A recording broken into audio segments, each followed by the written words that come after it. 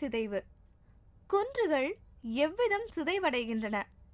குன்றுகள் மற்றும் மலைகள் எல்லாமே நாளடைவில் சிதைவடைந்து வரத்தான் செய்கின்றன. அதற்கு அநேக ஆயிரம் ஆண்டுகளோ அல்லது பல லட்சம் ஆண்டுகளோ கூட ஆகலாம். ஆனால் தட்பவெப்பம், மழைநீரில் உள்ள வேதிப்பொருட்கள், ஓடும் தண்ணீர், காற்று, பனிப்பாறைகள் மற்றும் பல்வேறு அரிமானம் ஏற்படுத்தும் மற்ற காரணிகள் ஆகியவை கூடி தாக்குவது அவற்றை படிப்படியாக தட்டையாக்கி சிதைவடைய செய்கின்றன.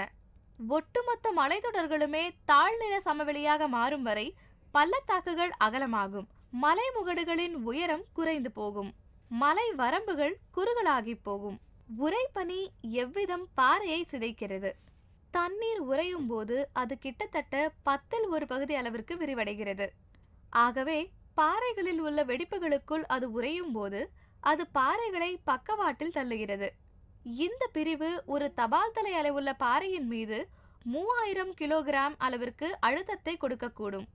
பாறை வெடிப்புகளுக்குள் தண்ணீர் மறுபடியும் உறைந்தும் பின் உருகவும் செய்யும் போது இந்த அழுத்தம் பாறைகளை முற்றிலுமாக உதிர்ந்து போக செய்துவிட முடியும்.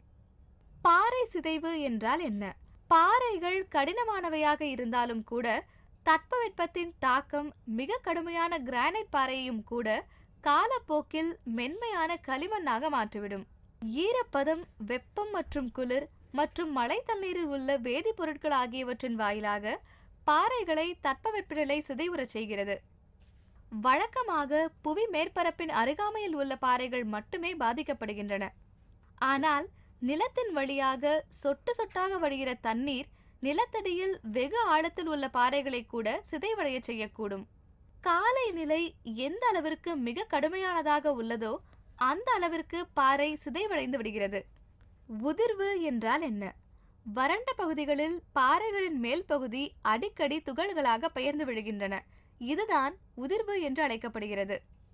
முன்பு இது மிக கடுமையான வெப்பம் மற்றும் குளிரின் காரணமாக ஏற்படுவதாக கருதப்பட்டது.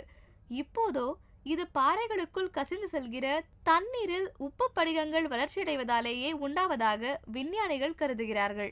டார்ஸ் என்றால் என்ன?